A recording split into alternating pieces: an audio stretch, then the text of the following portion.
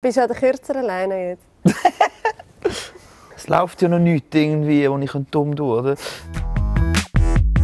Baschi, ist das Baby da, können wir die Bombe platzen lassen? Ja, es ist Stunden im Auto. Wie heisst es? Live your life, baby. Und wie war die Geburt? Ja, es war im Fall eine ziemlich angenehme Geburt. Es hat sich gut angefühlt.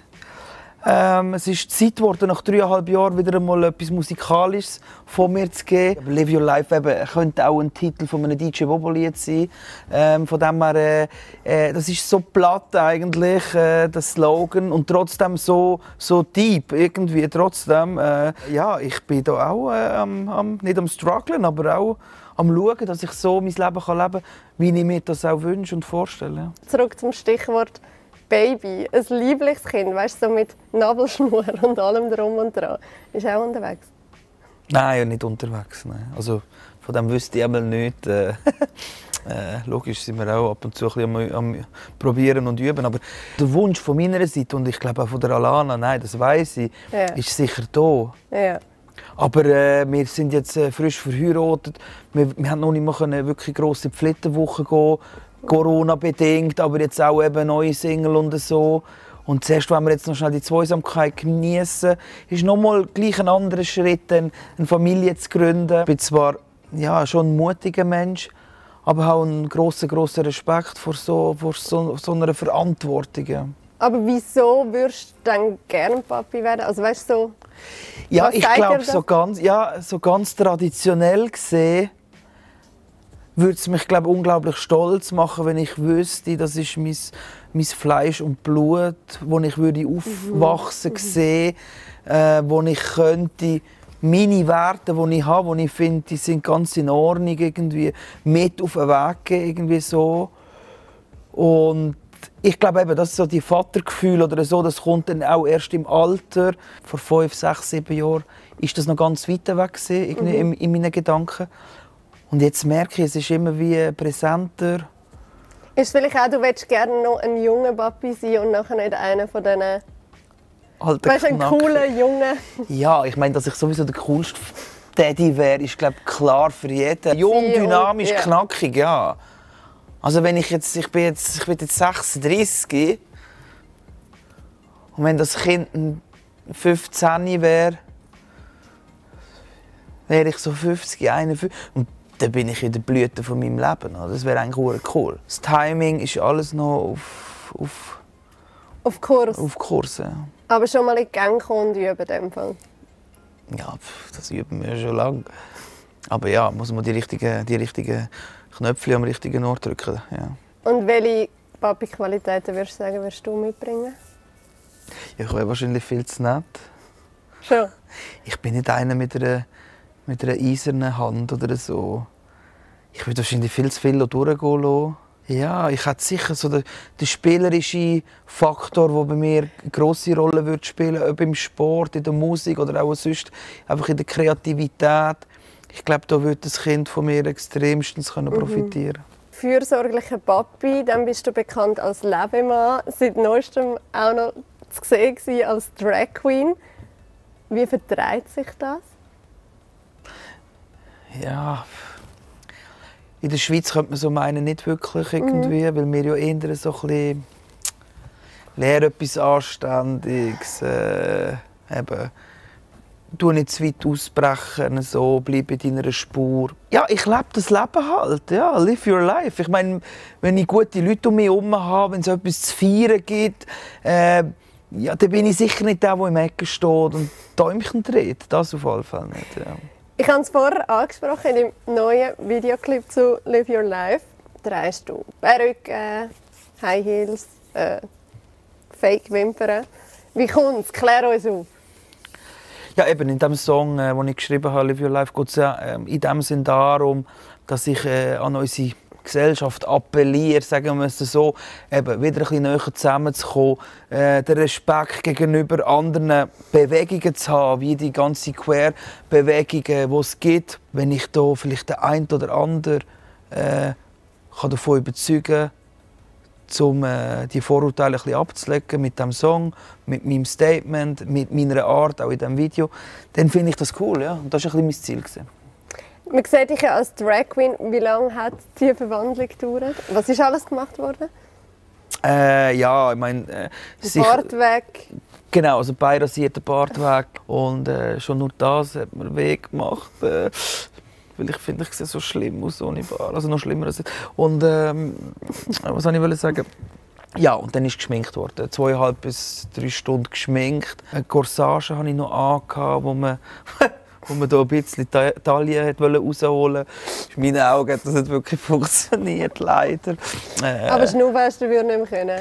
Genau, es hat einfach weh gemacht. Man sagt ja, Drag is Pain. Mit dieser Verwandlung exponierst du dich natürlich auch mega.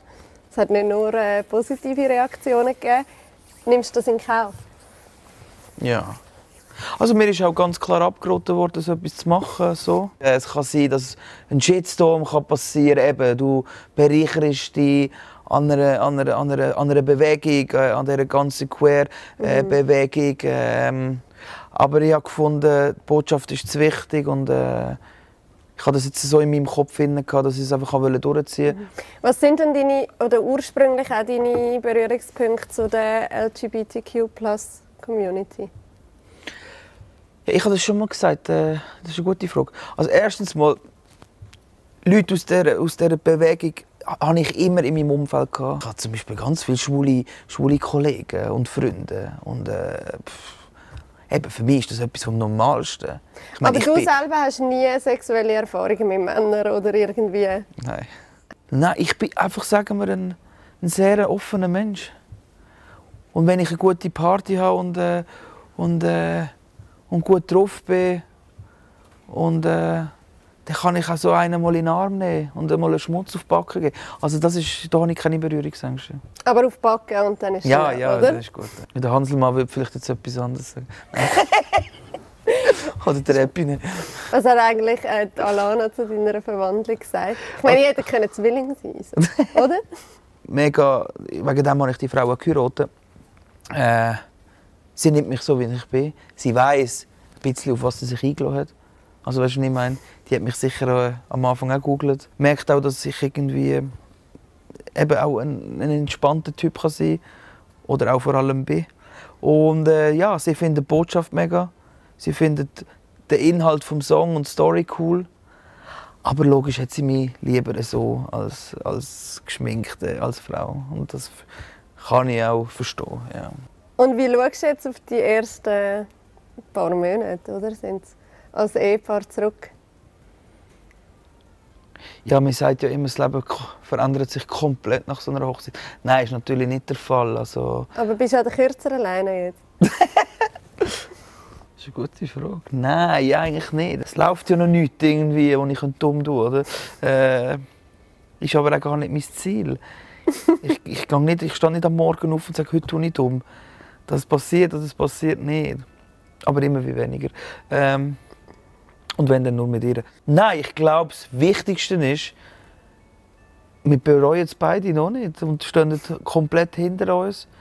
Und sind beide gespannt, was die Zeit noch aus uns macht und wie wir das werden handeln und machen und tun. Ich glaube schon, wir sind drauf und dran, uns etwas Festes aufzubauen.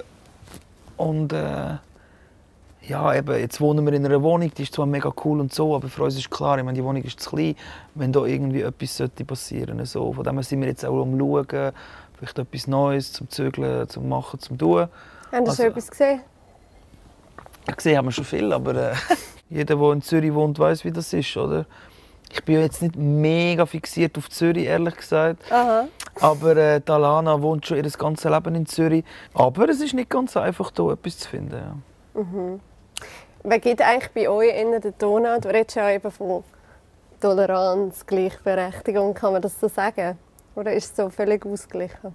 Ja, also jetzt letzte Wochenende bin ich viel damit konfrontiert worden, was ich alles für dich mache, weil ich unbedingt Skifahren. Und sie tut auch gerne Skifahren, aber eher auf Pisten, die sie kennt. Und wir sind da irgendwo nicht mehr Neues gesehen und es war ein bisschen steil und easy gewesen. Und sie hat mir das an den Kopf gegeben, wenn du wüsstest, was das für ein Liebesbeweis ist, dass ich jetzt mit dir doch Skifahren.